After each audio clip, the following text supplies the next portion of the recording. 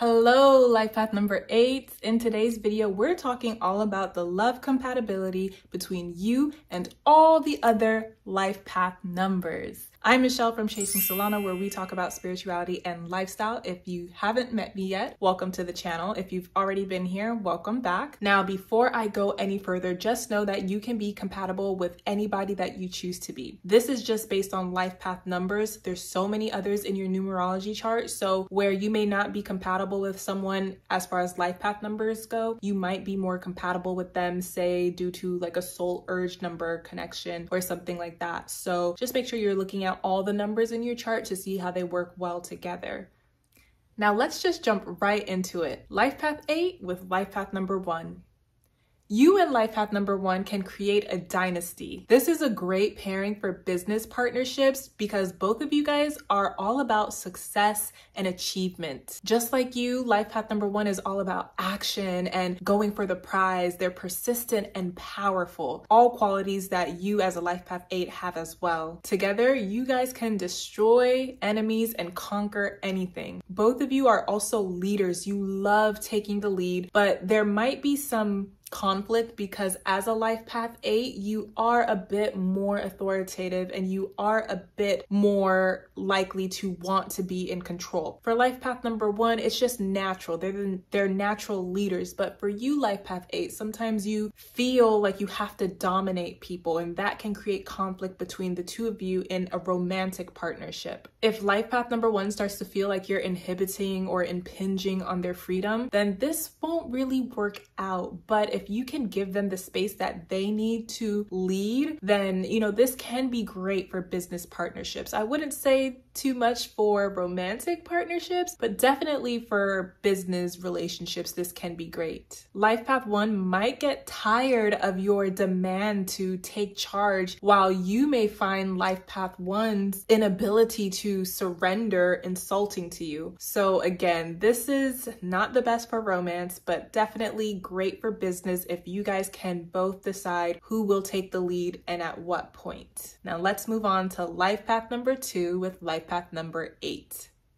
So I think that the two of you can attain power together pretty quickly just because life path 2 is supportive. So not only is this a good pairing for romantic partnerships, but it's also pretty good for business. Again, life path 8, you're all about power, control, and material success. And life path 2 has the desire to support you and to help you climb that ladder to success. So life path 2, they also admire your ability to lead, and they like to be led, right? Life path 2 is a pretty passive energy, so they do thrive in partnerships where they are more of the supportive type, where they are following somebody's lead, which you can do for them, life path number 8. They'll have no issue following your command, and you're a really hard worker, and you would appreciate the nurturance and the love that you'd receive from life path 2, especially after, a long day at work. Issues can arise, however, if you are too stubborn. Life path 2 can teach you a bit about being more receptive and being more cooperative, and you can teach life path 2 how to find their voice and how to set boundaries, because this is something that life path 2 does struggle with, right? A lot of the times life path 2s can be people pleasers, and it can be hard for you to compromise. So that is something that you guys can learn from one another. It can be a pretty rewarding relationship as long as there is a balance between the two of you. Now let's talk about life path 3 with a life path 8.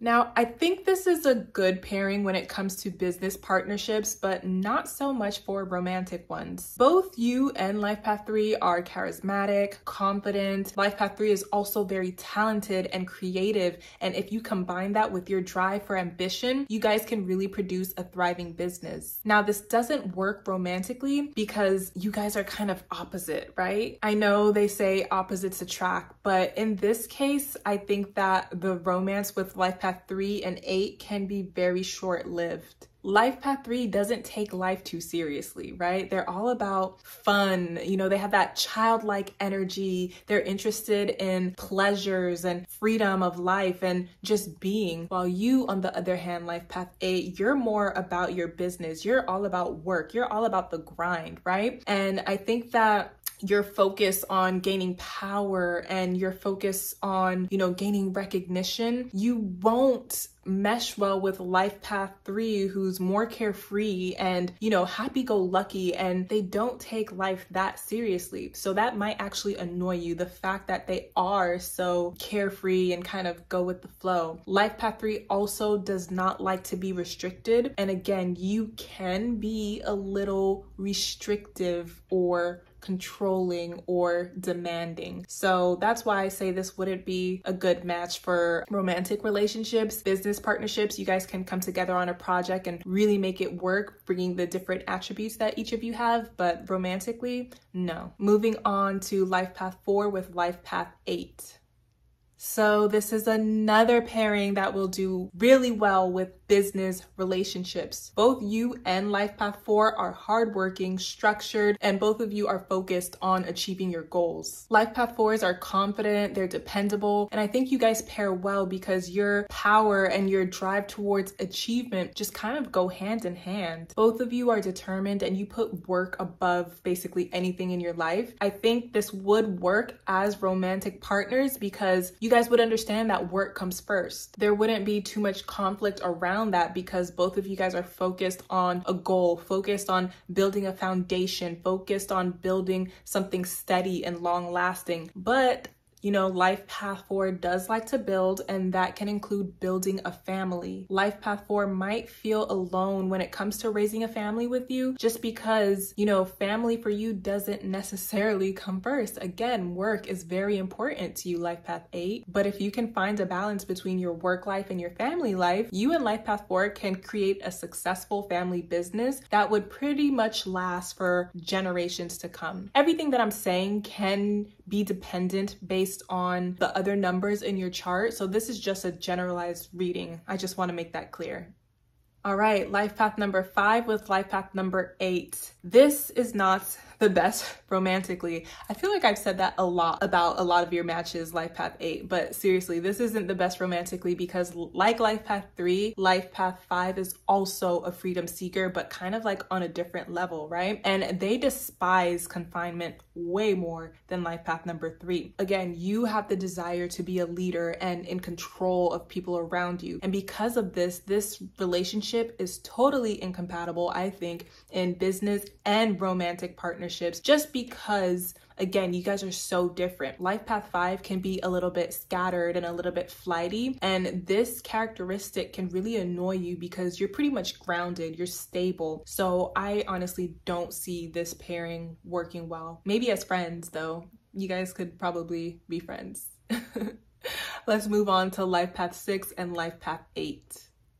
Now, this is a pairing that definitely does work well together, in my opinion, just because life path 6 is a lover, right? And they aim to be of service to people that they love. And life path 8, you need somebody like life path 6 who's going to support you as you work towards building your empire, building your dreams, right? Life path 6 is all about the domestic family life. As somebody who is very focused on material reward and financial gain, life path 8, I think you'd be able to financially provide and allow life path 6 the ability to build this beautiful domestic home life, this beautiful family life that they envision. But life path 6 is going to have to be mindful that family doesn't necessarily come first for you. So they'd have to be okay with being the head of the family, making all the decisions, taking care of the kids, keeping the house, which I believe they would be okay with as long as they have that financial support coming in. Again, I think this pairing can work well in business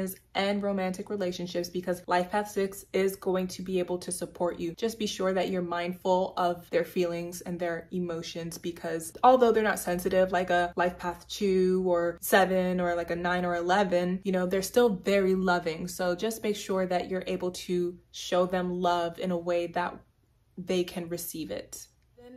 Now let's talk about life path 7 and life path 8. I personally think that this match is far from compatible. This is probably the most incompatible match, just because life path number 7 is introspective. They're focused on uncovering the answers of the universe. Life path 7 does not care much about monetary gain. They don't care about material things, right? They're not about that at all. Their focus is on, finding the answers to life and that spiritual connection, or even maybe a scientific connection. They like to ask questions. They're not really focused on this material plane. And on the other hand, life path 8, you are quite focused on power, on success, on wealth. So you guys wouldn't really understand each other. I don't think you guys would see eye to eye. You are on opposite ends of the spectrum. So I think that conflict can arise due to the many differences that you guys have. So I would say no.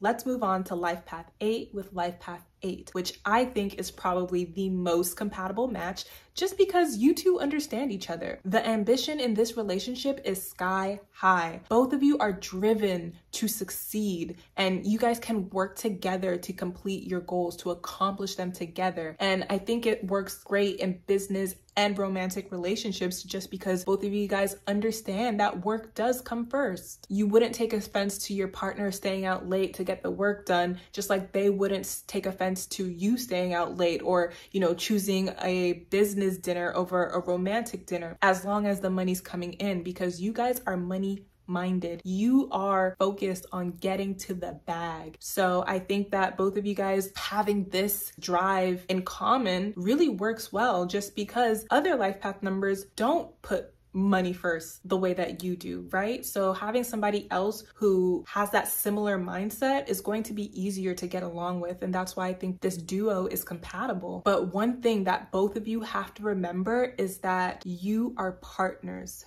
not competitors, okay? Life path 8, you guys can be really competitive. So it's important for you to realize that your spouse, your partner, whoever you're with, they're not in competition with you. You guys have to be a team. Now, a little friendly competition is cool, but make sure that you guys are on the same page. Both of you have the desire to be the best or to be on top. So if you can remember that you all play for the same team, then I think that this is one of the most ideal matches for life path number 8 in both business and romantic partnerships.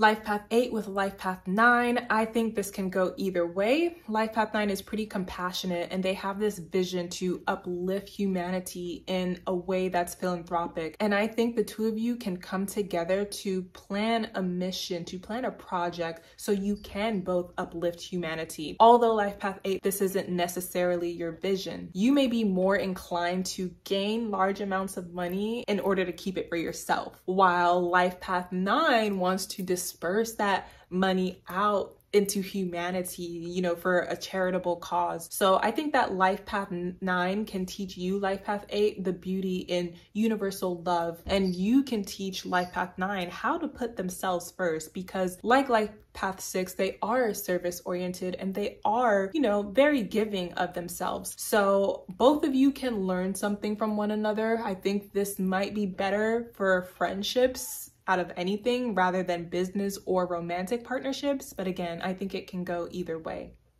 Life path 8 with life path 11. Okay, so I think that this pairing can go either way as well, to be honest. Life path 8, again, you're all about strength, success, dominance, and control. And you tend to be very successful, but also too focused on materialism at times. And this isn't going to vibe well with life path number 11, because life path number 11 isn't necessarily about materialism. Life path number 11 is more focused on bridging the gap between the spiritual and physical realm. They're more about spreading this spiritual message and enlightening people to higher states of consciousness. I think that there might be conflict between the two of you, because also life path number 11 is independent. They have that double one energy. Life path 8, you're independent as well. So you guys might clash heads together, trying to find out who is going to be in control, because life path number 11, they're a leader, okay? Naturally, they like to be leaders and it's easy for them, while you're a natural leader too, and it's easy for you as well. So I think that there can just be, I don't know, it can clash for sure. If a life path number 11 is more in the 2 vibration, this could work because again, 2 is more supportive, more passive. But if it's a life path number 11 who has been able to, you know, live in their 11 vibration rather than the 2 vibration, I don't think this is gonna work. I'll just be honest with you guys. I was with a life path number 8 and it did not work out. Anybody can be compatible. You have to look at all the other numbers, but from my opinion and from my experience, this can be a very, very challenging relationship. So I'd say probably not. Let's move on to life path number 22 and life path 8. Now, I think that this is great, okay? Both you and life path number 22 are extremely driven and goal-oriented, and you're both really great at manifesting. Honestly, I don't know which of the two of you are better at manifesting, okay? You guys can achieve your dreams. Life path 22 has a stable energy because they have that life path 4, you know, the 22 reduces down to the life path 4. Life path 11 going back, they're more scattered energy, right? Because they have that double 1. So I think you would work better with life path 22 just because you guys have that 4 energy in common. And also life path 22, they have that creativity. They have that creative spark because they have some 11 energy in them. So you guys can come together to create a really huge project, something that will benefit humanity. This can be a very good partnership as far as business goes. You guys can really work together to change the world while bringing in major financial reward. As romantic partners though, I think the romance might be a little short-lived just because life path 22 won't stand for your desire to be in control because, you know, they can also be pretty good leaders as well. And you might be threatened by the strength and power that they have because life path 22 is very powerful. They're probably one of the most powerful life path numbers. So as far as like romantic relationship goes, maybe, but definitely great for business.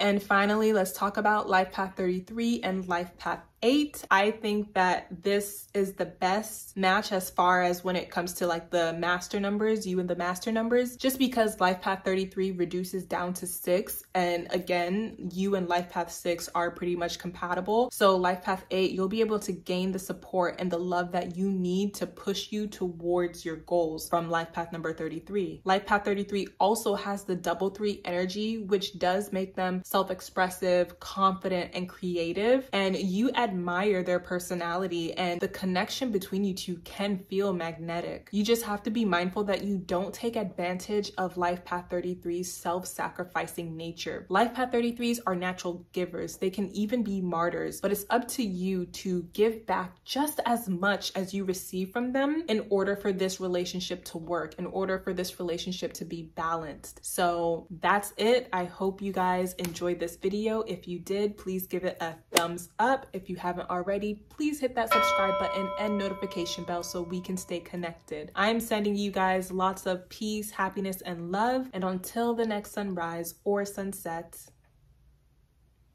namaste.